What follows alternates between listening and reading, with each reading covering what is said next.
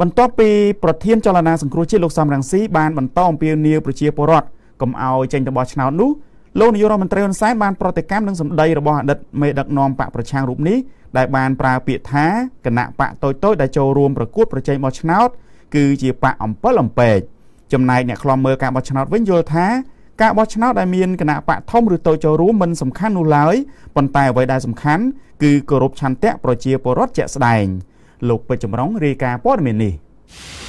ដល់បោះឆ្នោតហើយអំពិលអំពែកទៅអស់នោះរលត់ទៅវិញទាំងអស់បាត់ឈឹងចូលទៅចាំ5ឆ្នាំទៀតបានរដូវបោះឆ្នោតមកដល់អំពិលអំពែកចេញមកទៀតមេដឹកនាំគណៈបកកណ្ដាលអំណាចលោកនាយករដ្ឋមន្ត្រីហ៊ុនសែនបានប្រតិកម្មទៅនឹងអតីតមេដឹកនាំគណៈបកប្រឆាំងលោកសំរងស៊ីដែលបានហៅគណៈបកចូលរួមការបោះឆ្នោតសហជាតិខាងមុខថាគឺជាគណៈបកមានការជួយជ្រោមជ្រែងពីគណៈបកកណ្ដាលអំណាចនិងគ្រាន់តែជាគណៈបកអំពិលអំពែកតែប៉ុណ្ណោះខណៈដែលគណៈបកចំនួន16ត្រូវបានទទួលស្គាល់ដោយគណៈកម្មាធិការជាតិរៀបចំការបោះឆ្នោតហៅកាត់ថាកោជបដោយពុំមានវត្តមានអតីតគណៈបកសង្គ្រោះជាតិនោះមេដឹកនាំចលនាសង្គ្រោះជាតិលោកសំរងស៊ីបានហៅគណៈបកទាំងនោះថាគឺជាគណៈបកអំពិលអំពែកហ៊ុនសែនគាត់ថាអូបើគាត់ទៅបោះឆ្នោតម្នាក់ឯងអាក្រក់មើលណារំលាយគណៈបកសង្គ្រោះជាតិមែនតើគូប្រកួតរបស់គាត់មានគណៈបកសង្គ្រោះជាតិទេបើរំលាយគណៈបកសង្គ្រោះជាតិគឺគាត់ច្បាស់ជាឈ្នះ 100% ហើយអញ្ចឹងគាត់ត្រូវបង្កើតគណៈបកតូចៗឲ្យធ្វើជាអំពិលអំពែកដើម្បីមកលំអឆាកល្ខោននៃការបោះឆ្នោតខ្លាំងប៉ុន្តែនៅក្នុងពិធីចែកសញ្ញាបត្រមួយនៅថ្ងៃនេះលោកហ៊ុនសែនបានចាត់ទុកសម្ដីបែបនេះថាជាការប្រមាថមាក់ងាយដល់គណៈបកថ្មីទើបបង្កើតឡើងនិងថាពួកគេសុទ្ធតែមានសិទ្ធិស្មើគ្នានៅក្នុងការចូលរួមប្រកួតប្រជែងបោះឆ្នោត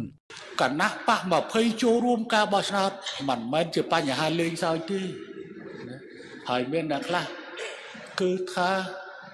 ចាត់ទុកថាគណៈបកនេះសិតតែគណៈបកហ៊ុនសែនដែលបង្កើតហាក់ដូចជាមើលស្រាលបណ្ដាបកដល់នយោបាយដទៃទៀត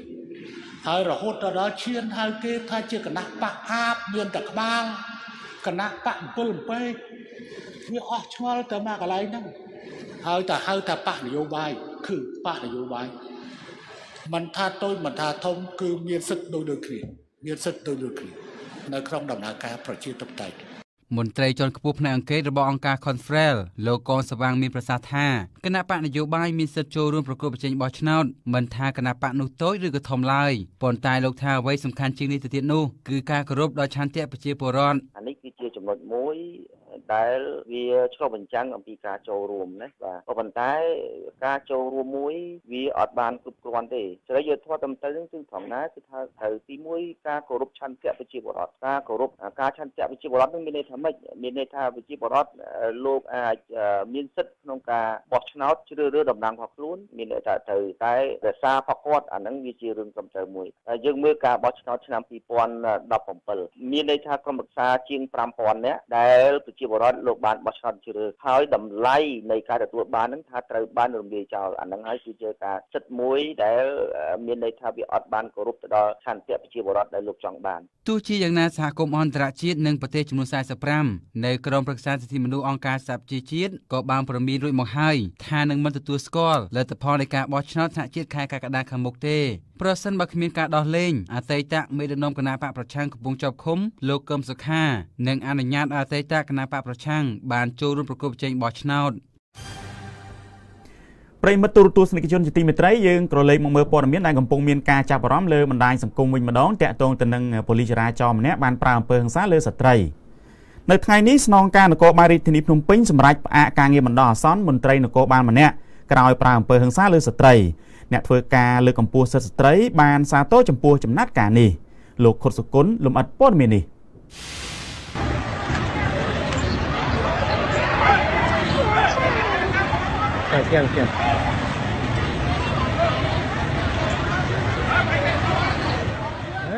មេនគរបាលរាជធានីភ្នំពេញបានសម្រេចបញ្ឈរជើងនគរបាលម្នាក់បន្ទាប់ពីនគរបាលរូបនោះបានប្រើហិង្សាទៅលើស្ត្រីដែលនគរបាលចោទថាបានបើកម៉ូតូបញ្ច្រាសផ្លូវកាលពីម្សិលមិញ វីដេអូឃ្លីបមួយដែលត្រូវបានចែកចាយតាមបណ្ដាញសង្គមកាលពីថ្ងៃម្សិលមិញនេះបង្ហាញមន្ត្រីនគរបាលលោកកៅសំអល់បានទះកំភ្លេងទៅលើផ្ទៃមុខស្ត្រីម្នាក់ដែលមន្ត្រីនគរបាលចរាចរណ៍រូបនោះចោទថាបានបើកបរម៉ូតូបញ្ច្រាស់ទិសនិងអត់ពាក់មួកសុវត្ថិភាពក្នុងលិខិតបង្គាប់ការចុះថ្ងៃទី22ខែឧសភានេះស្នងការនគរបាលរាជធានីភ្នំពេញលោកជួនសវណ្ណបានសម្រេចផ្អាកការងារលោកកៅសំអល់ជាបណ្ដោះអាសន្ននិងបង្គាប់ឲ្យមន្ត្រីនគរបាលរូបនេះបង្ហាញខ្លួននៅការិយាល័យបុគ្គលិកជារៀងរាល់ម៉ោងធ្វើការបើតាមលិខិតបង្គាប់ការលោកជួនសវណ្ណបានហៅទង្វើមន្ត្រីនគរបាលចរាចរណ៍រូបនេះថាគ្មានសិលធម៌និងខ្វះសុជីវធម៌និងធ្វើឲ្យប៉ះពាល់ដល់កិត្តិយសនគរបាលជាតិទោះជាយ៉ាងណាមន្ត្រីនគរបាលរូបនេះមិនត្រូវបានឃាត់ខ្លួននោះឡើយគណៈមន្ត្រីសង្គមស៊ីវិលថ្កោលទោសចំពោះទង្វើមន្ត្រីសាធារណៈធ្វើបែបនេះនិងបានទាមទារឲ្យផ្ដន្ទាទោសទៅតាមច្បាប់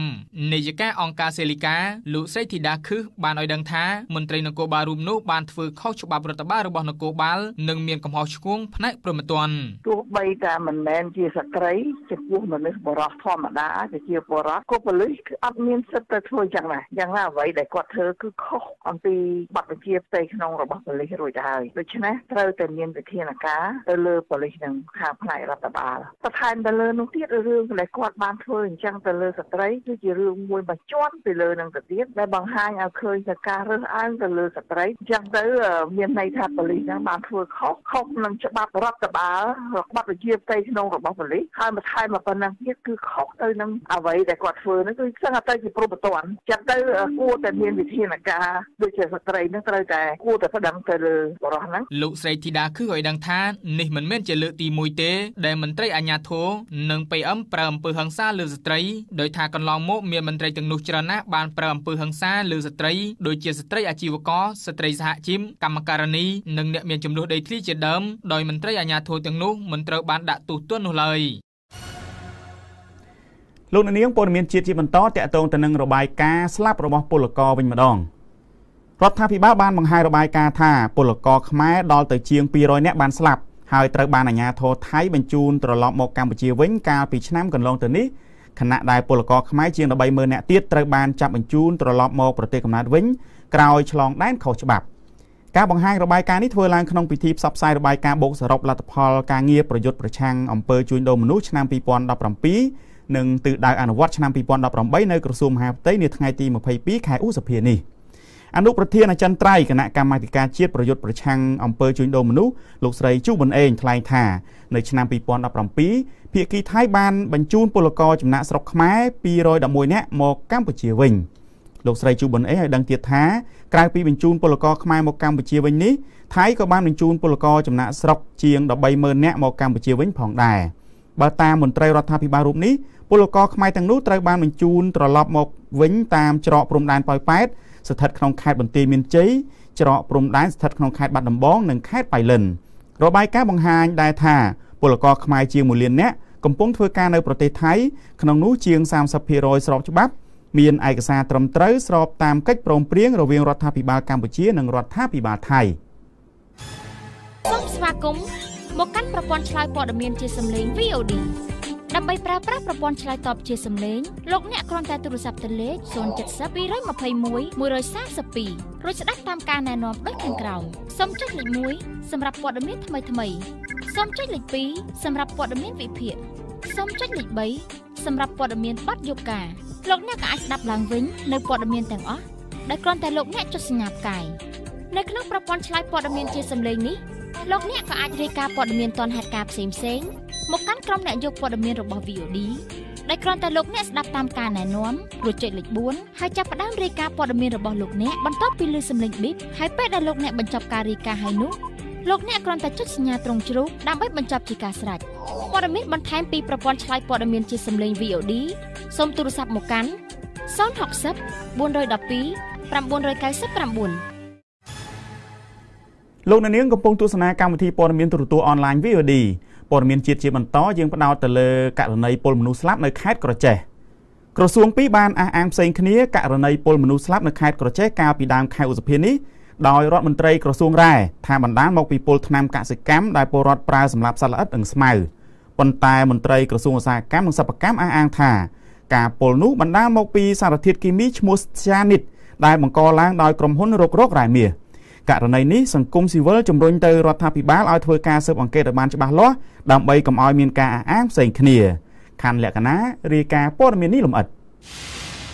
រដ្ឋមន្ត្រីក្រសួងរាយនិងធម្មពលលោកសុយសែមបានបដិសេធថាអ្នកភូមិនៅខេត្តក្រចេះមិនមែនពលទឹកផ្ទុកទៅដោយសារធាតុគីមីពុលស្យានីតដោយរដ្ឋមន្ត្រីក្រសួងឧស្សាហកម្មនិងសិប្បកម្មបានអះអាងនោះទេដោយថាអ្នកភូមិពលថ្នាំគីមីកសិកម្មកាលពីថ្ងៃប្រហ័សសប្តាហ៍មុនរដ្ឋមន្ត្រីក្រសួងឧស្សាហកម្មនិងសិប្បកម្មលោកចោមប្រសិទ្ធបានស្ដីបន្ទោសទៅលើអាជីវកម្មរុករករ៉ែមាសនៅក្នុងខេត្តមណ្ឌលគិរីថាបានប្រើប្រាស់សារធាតុពុលស្យានីតនៅក្នុងសកម្មភាពរុករករ៉ែមាសដែលបង្កឲ្យសារធាតុពុលនេះហូរចូលអាងទឹកព្រែកនិងបង្កឲ្យពលរដ្ឋពុលក្រោយប្រើប្រាស់ទឹកនោះអ្នកខ្លះថាបន្ទោសថាអាក្រមហ្នឹងវាមកពីខាងលើហ្នឹងគឺគេប្រើថ្នាំសម្លាប់ស្មៅនៅក្នុងកសិដ្ឋាននៅខាងលើព្រែកតាមព្រែកទេហ្នឹងគេធ្វើកសិដ្ឋានគេប្រើថ្នាំសម្លាប់ស្មៅដល់អញ្ចឹងវាមានជាតិក្រមដែលហូរចូលដល់ពេលភ្លៀងវាហូរចូលមកព្រែកប៉ុន្តែថ្នាំសម្លាប់ស្មៅហ្នឹងវាអត់មានជាតិស្យានីតទេយើងទៅសារជារឿងស្យានីតគេធ្វើអីអាស្យានីតគេធ្វើសម្រាប់ធ្វើឲ្យលាងមាសលាងអីឲ្យស្អាតណាអញ្ចឹងយើងទៅរកកន្លែងណាយើងឡើងរហូតដល់ប្រភពឡើងទៅដល់ខេត្តមណ្ឌលគិរីពីព្រោះព្រែកទេវាមកពីមណ្ឌលគិរី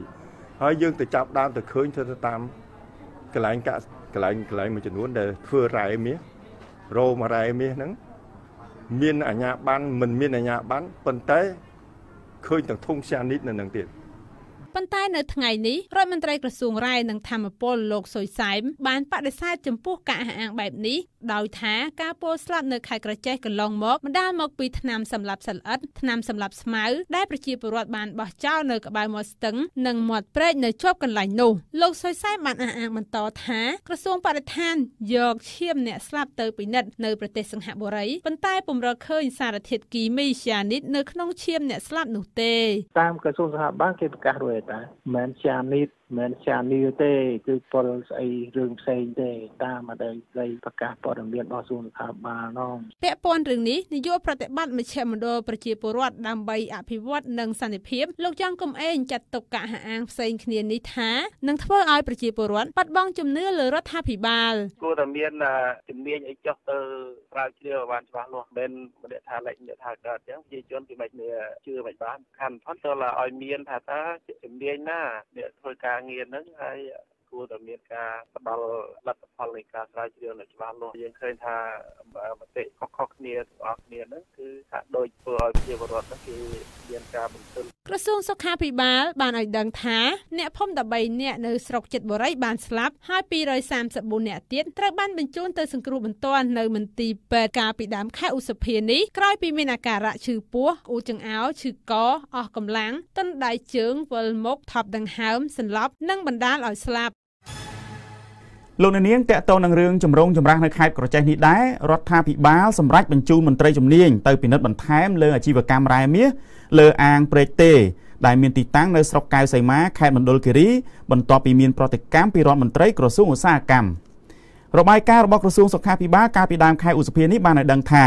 អ្នកភូមិ13នាក់បានស្លាប់ហើយ234នាក់ទៀតត្រូវបានបញ្ជូនទៅសង្គ្រោះនៅមន្ទីរពេទ្យបន្ទាប់ពីពួកគេមានអាការៈក្អួតចង្អោរឈឺកអស់កម្លាំងទន់ដៃទន់ជើងវិលមុខនិងថប់ដង្ហើមក្រសួងសុខាភិបាលបានបញ្ជាក់ថាអ្នកភូមិទាំងនោះពុលស្រាសផ្ទុកទៅដោយសារធាតុមេតាណុលខ្ពស់និងពុលទឹកព្រែកទេប៉ុន្តែក្រសួងពុំបានបង្ហាញពីមូលហេតុដែលនាំឲ្យទឹកព្រែកទេពុលនោះឡើយរហូតមកដល់បច្ចុប្បន្ននេះករណីពុលនេះត្រូវបានរដ្ឋមន្ត្រីក្រសួងឧស្សាហកម្មនិងសិប្បកម្មលោកចោមប្រសិទ្ធបន្ទោសទៅលើការប្រើប្រាស់សារធាតុគីមីស្យានីតនៅក្នុងសកម្មភាពរុករករ៉ែមាសក្នុងខេត្តមណ្ឌលគិរីអ្នកនាំពាក្យក្រសួងរ៉ែលោកសយមនីរ័ត្នបានប្រាប់ VOD នៅរសៀលថ្ងៃម្សិលមិញថានៅសប្តាហ៍ក្រោយក្រសួងលោកនឹងបញ្ជូនមន្ត្រីជំនាញបន្ថែមទៅពិនិត្យសកម្មភាពអាជីវកម្មនិងសិប្បកម្មរ៉ែដែលមានទីតាំងនៅក្នុងតំបន់ចុងផ្លាស់ស្ថិតក្នុងស្រុកកែវសីមាខេត្តមណ្ឌលគិរីដែលជាតំបន់សង្ស័យថាអាចធ្វើឲ្យហូរសារធាតុគីមីចូលអាងព្រែកទេលោកបានបន្ថែមឲ្យដឹងថានៅតំបន់អាងព្រែកទេនោះមានក្រុមហ៊ុនរុករ៉ែចំនួនតែ3តែថាមិនទាន់ធ្វើអាជីវកម្មនៅឡើយគណៈសិប្បកម្មរ៉ែមាសរបស់ប្រជាពលរដ្ឋទាំងមានអាជ្ញាប័ណ្ណនិងគ្មានអាជ្ញាប័ណ្ណកំពុងរុករកជាច្រើនសម្រាប់ព័ត៌មានជាតិចុងក្រោយ គិតត្រឹមថ្ងៃម្សិលមិញនេះគណៈបកនយោបាយចំនួន16ត្រូវបានទទួលស្គាល់ជាផ្លូវការនិងគណៈបកចំនួន4ទៀតកំពុងបំពេញបែបបទបន្ថែមសម្រាប់ការចូលរួមបោះឆ្នោតជ្រើសតាំងតំណាងរាស្ត្រនីតិកាលទី6ខាងមុខនេះបើតាមសេចក្តីប្រកាសព័ត៌មានរបស់កោជបសេចក្តីប្រកាសព័ត៌មានកាលពីល្ងាចថ្ងៃទី21ខែឧសភាគណៈកម្មាធិការជាតិរៀបចំការបោះឆ្នោតកោជបឲ្យដឹងថាខ្លួនបានទទួលស្គាល់ជាផ្លូវការនៅគណៈបកចំនួន1បន្ថែមទៀតហើយសរុបត្រឹមថ្ងៃដដែលកោជបទទួលស្គាល់គណៈបកនយោបាយចំនួន16គណៈបករួចហើយសេចក្តីប្រកាសឲ្យដឹងទៀតថាគណៈបកនយោបាយចំនួន4ទៀតទទួលលិខិតជូនដំណឹងពីកោជបរួចហើយអ្នកនាំពាក្យកោជបលោកដុំសវណ្ណរមបញ្យល់បន្ថែមថាបើតាមនីតិវិធីនៃការចុះឈ្មោះគណៈបកទាំង4នេះមានពេល5ថ្ងៃដើម្បីស្វែងរកឯកសារបំពេញបែបបទបញ្ចប់នីតិវិធីបើតាមលោកដុំសវណ្ណរមនីតិវិធីនៃការចុះឈ្មោះគណៈបកនយោបាយបានបិទបញ្ចប់កាលពីល្ងាចថ្ងៃទី14ខែឧសភារយៈពេល7ថ្ងៃបន្ទាប់ពីកោជបពិនិត្យសម្រេចទទួលស្គាល់គណៈបកដែលមានឯកសារត្រឹមត្រូវដោយឡែកគណៈបកដែលចុះឈ្មោះតែមិនទាន់បំពេញគ្រប់លក្ខខណ្ឌមានពេល5ថ្ងៃទៀតដើម្បីស្វែងរកឯកសារមកបញ្ជាក់ដើម្បីឲ្យកោជបទទួលស្គាល់តាមប្រតិទិននៃការបោះឆ្នោតជ្រើសតាំងតំណាងរាស្ត្រនីតិកាលទី6របស់កោជបការបោះឆ្នោតនឹងប្រព្រឹត្តទៅនៅថ្ងៃទី29ខែកក្កដាឆ្នាំ2018បាទលោកអ្នកនាងព័ត៌មានជាតិនៅពេលនេះចប់តែប៉ុណ្ណេះបន្ទាប់ពីព័ត៌មានអន្តរជាតិយើងមានបទយកការមួយស្ដីអំពីកម្មករប្រមូលសម្រាមថាពួកគេទទួលបានការគ្រប់គ្រងសមរម្យតែគ្មានសម្ភារៈការពារខ្លួនលោកពៅមេតាជំរាបជូនព័ត៌មានអន្តរជាតិ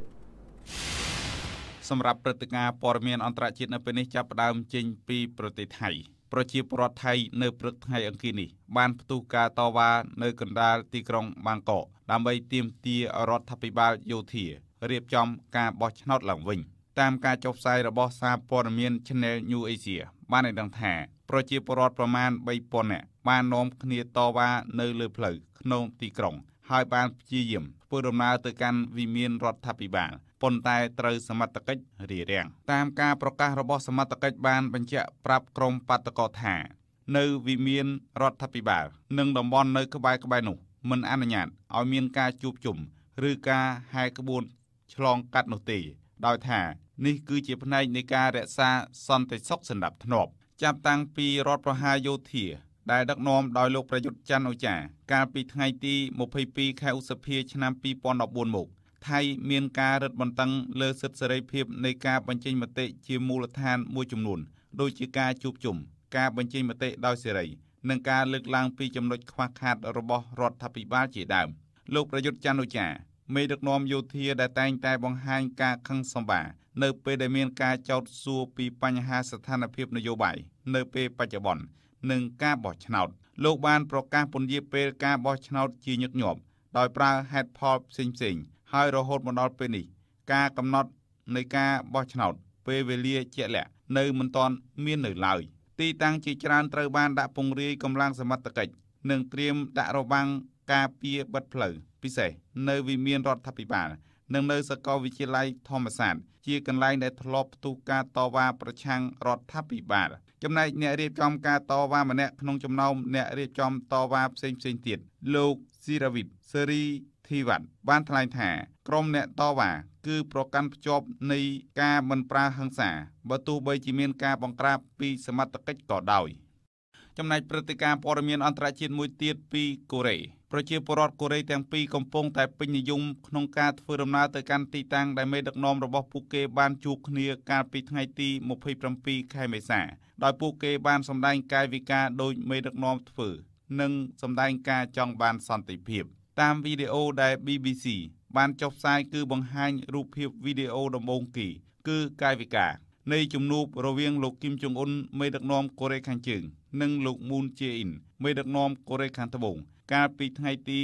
27ខែមេសាមេដឹកនាំទាំងពីរបានធ្វើដំណើរយ៉ាងស្វាហាប់សម្ដៅទៅចាប់ដៃគ្នាហើយបង្ហាញទឹកមុខញញឹមញញែមរុះរាយរាក់ទាក់ប៉ុន្តែនៅផ្នែកកណ្ដាលនៃជើងរបស់ពួកគេខាន់ដោយរបាថ្មមួយមេដឹកនាំទាំងពីរបានកាន់ដៃគ្នាឆ្លងកាត់របានោះទៅទីតាំងដែលខ្លួនឈរម្ដងម្នាក់ហើយបានដើរទៅកាន់ទីតាំងមួយដើម្បីពិភាក្សាការងារដោយផ្ដោតទៅលើសន្តិភាពនិងការដោះស្រាយជម្លោះនៃប្រទេសបងប្អូនកូរ៉េទាំងពីរបន្ទាប់ពីវីដេអូនោះ BBC បានដាក់ភ្ជាប់វីដេអូដែលបង្ហាញពីប្រជាពលរដ្ឋនៃប្រទេស កូរ៉េខាងជើងនិងកូរ៉េខាងត្បូងបានដើរទៅកាន់ទីតាំងនោះហើយពួកគេថតរូបអនុស្សាវរីយ៍មានគ្នាពី2នាក់ធ្វើដូចទឹកមុខនឹងការចាប់ដៃដោយសកម្មភាពរបស់លោកគីមចុងអ៊ុននិងលោកមូនជេអ៊ីនអ្នកខ្លះទៅទីតាំងនោះបង្ហាញភាពសប្បាយរីករាយដោយពួកគេបង្ហាញក្តីសង្ឃឹមថាមេដឹកនាំទាំងពីរនឹងបន្តរក្សាសន្តិភាពនិងការបង្រួបបង្រួមជាតិអ្នកខ្លះទៀតបានយកកូនតូចរបស់ពួកគេទៅថតនៅទីតាំងនោះហើយបង្ហាញក្តីសង្ឃឹមថាពេលដែលកូនពួកគេធំឡើងកូរ៉េទាំងពីរនឹងឈប់ជ្រោះគ្នាចំណែកអ្នកខ្លះទៀតទៅដល់ទីតាំងនោះបានបង្ហាញទឹកមុខស្រងោតស្រងាត់ដោយបញ្ជាក់ថាតាំងពីកូរ៉េបែងចែកជាពីរកាលពីឆ្នាំ1953មកពួកគេមិនដែលបានឆ្លងកាត់ព្រំដែនទៅលេងស្រុកកំណើតជួបញាតិមិត្តនៅប្រទេសម្ខាងទៀតនោះទេប្រិយមិត្តទូរទស្សនិកជនសម្រាមគឺជាប្រភពនៃមេរោគបច្ចុប្បន្នកម្មករប្រមូលសម្រាមនៃក្រុមហ៊ុនស៊ីនទ្រីជាច្រើនអ្នកកំពុងប្រមូលសម្រាមទាំងនោះដោយភាគច្រើនពួកគេពុំមានសម្ភារៈសុវត្ថិភាពដូចជាស្រោមដៃម៉ាស់ខោអាវឬស្បែកជើងកវែងសម្រាប់ការពារខ្លួននោះទេពួកគេទាំងនោះថាពួកគេទទួលបានការគាំទ្រច្រើនពីក្រុមហ៊ុនតែសម្ភារៈការពារខ្លួនទាំងនោះគឺគ្មានទេខណៈដែលក្រុមហ៊ុនអះអាងថាខ្លួនធ្លាប់ជំរុញឲ្យពួកគេប្រើប្រាស់ឧបករណ៍ទាំងនោះដែរតែកត្តាដែលធ្វើឲ្យក្រុមហ៊ុនលែងផ្ដល់ឲ្យនោះគឺមកពីកម្មករផ្ទាល់ខ្លួនឯងសូមទស្សនាបទយកការដែលរៀបរៀងដោយលោកហ៊ុនសេរីវត្ត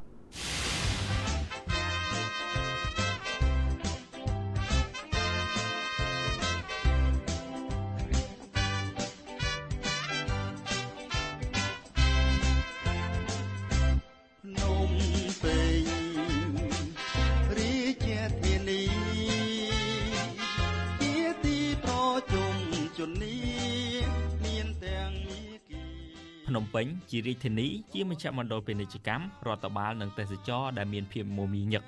ជារាជធានីនៃប្រទេសមួយពិតណាស់ត្រូវការសោភ័ណភាពនិងភាពស្អាតជាប់លាប់ជានិច្ចហើយអ្នកដែលធ្វើឲ្យទីក្រុងរក្សាបាននូវកេរ្តិ៍ឈ្មោះនោះពិតមិនអាចខ្វះអ្នកប្រមូលសម្រាមនោះទេរហូតមកដល់បច្ចុប្បន្នកម្មករមួយចំនួនប្រមូលសម្រាមនៅក្រុមហ៊ុនសិនទ្រីជាក្រុមហ៊ុនសម្អាតរាជធានីលើកឡើងថាពួកគេបានទទួលការគាំទ្រច្រើនរួមមានទាំងការគាំទ្រពីរដ្ឋាភិបាលតាមរយៈបេឡាជាតិរបបសន្តិសុខសង្គមចំណាយប្រាក់ខែក៏ពួកគេយល់ថាសមរម្យអាចទទួលយកបាន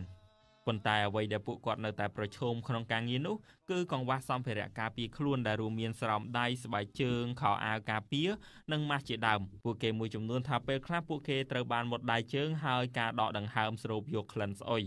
កម្មករប្រមូលសម្រាមនៅក្បែររោងចក្រមួយចិត្តផ្លូវលូ5ផ្លូវវែងស្រេងលោកអៀនទូចដែលទើបតែលើកបាវសម្រាមដោយដៃផ្ទាល់បោះចូលទៅលើឡានរៀបរាប់ថាលោកបានចូលធ្វើការជាអ្នកប្រមូលសម្រាមនេះចាប់ពីឆ្នាំ2015មកហើយថាក្រុមហ៊ុនបានផ្ដល់សេវាសុខភាពក៏ដូចជាផ្ដល់នូវអត្ថប្រយោជន៍ផ្សេងៗផងដែរតែចំពោះសម្ភារៈការពារខ្លួនលោកថាក្រុមហ៊ុនពុំបានប្រគល់ឲ្យលោកនោះទេលោកថាលោកធ្លាប់មុតដៃជាច្រើនដងក្នុងពេលប្រមូលសម្រាមតែទោះជាយ៉ាងណាលោកថាអ្វីដែលក្រុមហ៊ុនផ្ដល់សម្រាប់លោកគឺគ្រប់គ្រាន់ហើយអត់អីទេបងអត់អីទេទំនៀមទម្លាប់យើងថ្ងៃណាមួយយើងរៀងស៊ាំហើយបាទការចូលដំបងមានការពិបាកដែរទាំងដៃទាំងពីរកំពុងកាន់ដោយផ្ទាល់ប្រដាប់ជោគសម្រាមពុំមានម៉ាស់ការពារនិងស្បែកជើងកវែងនោះទេខណៈដែលស្ថានភាពនៅកន្លែងធ្វើការរបស់លោកពោពេញទៅដោយសម្រាមនោះលោកកុសលជាកម្មករម្នាក់ទៀតមានអាយុ25ឆ្នាំបានប្រាប់អ្នកយកព័ត៌មាន VOD ថាលោកបានបម្រើការជាអ្នកប្រមូលសម្រាមនេះតាំងពីឆ្នាំ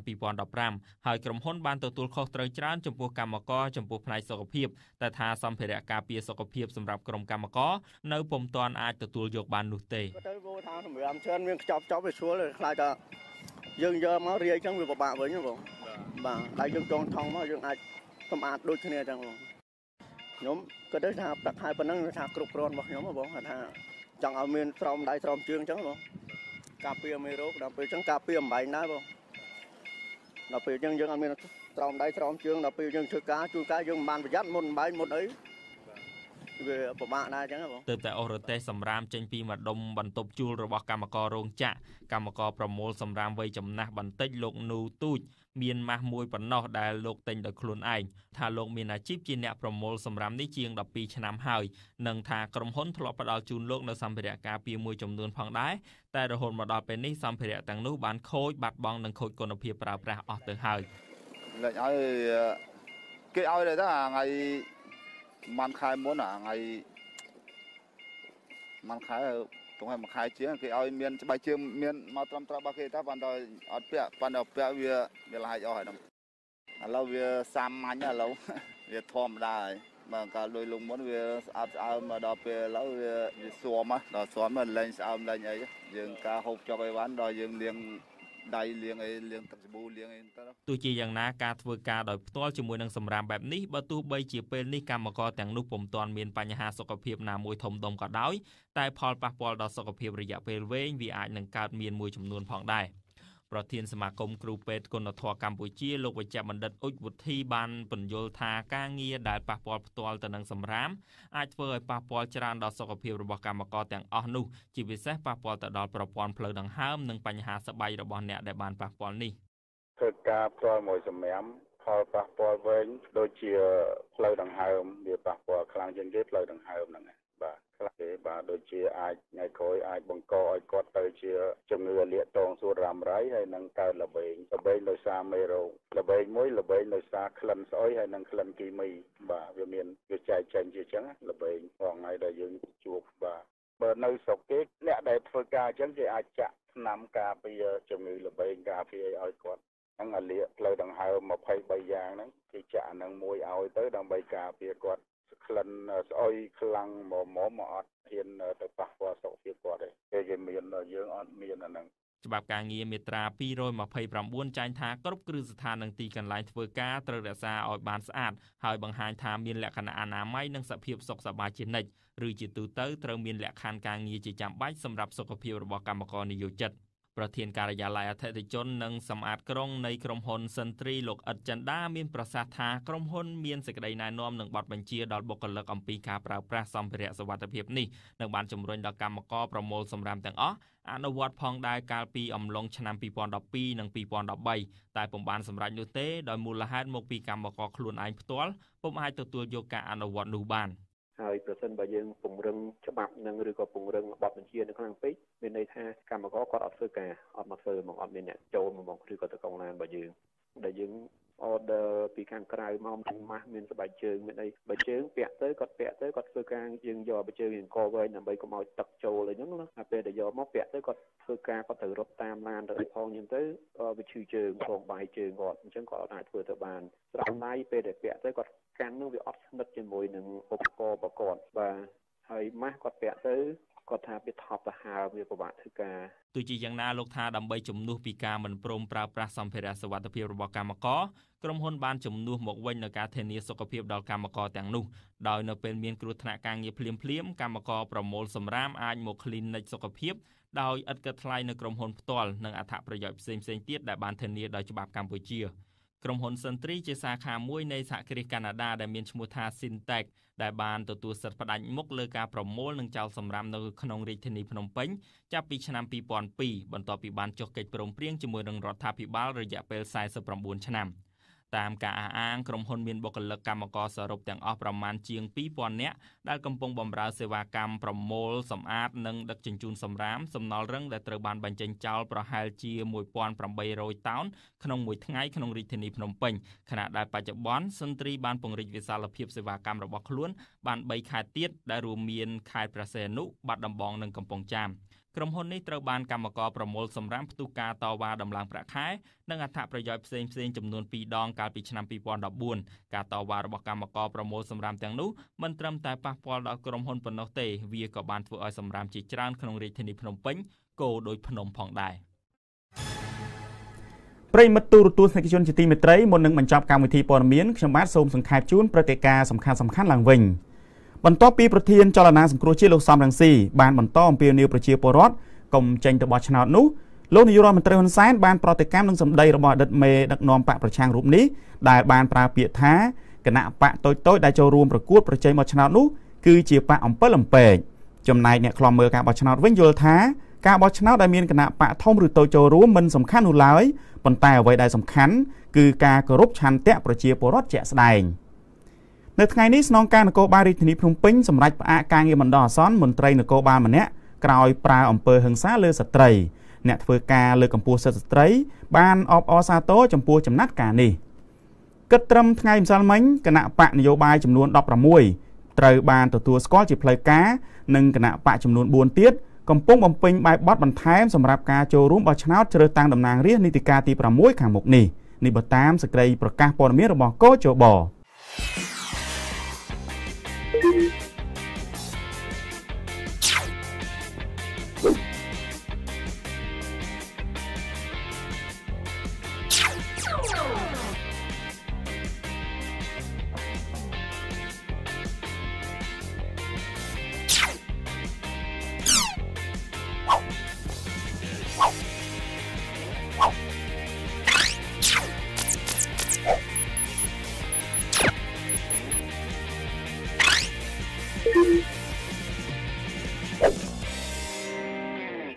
ប្រិយមិត្តទូរទស្សនិកជនជាទីគោរពកម្មវិធីព័ត៌មានទូរទស្សន៍អនឡាញ VOD នៅពេលនេះចប់តែប៉ុណ្ណេះសូមអរគុណនិងសូមជម្រាបលា